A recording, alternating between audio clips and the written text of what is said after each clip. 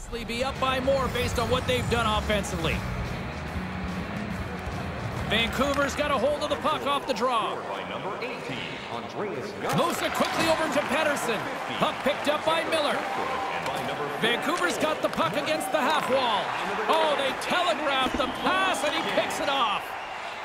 Oh, and it's in! He scores! The release beats the goalie here, but there's a good break, too, as the puck hits the post and goes in.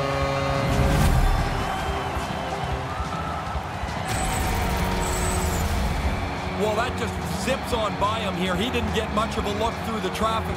Tried to make a big glove stop, doesn't get there.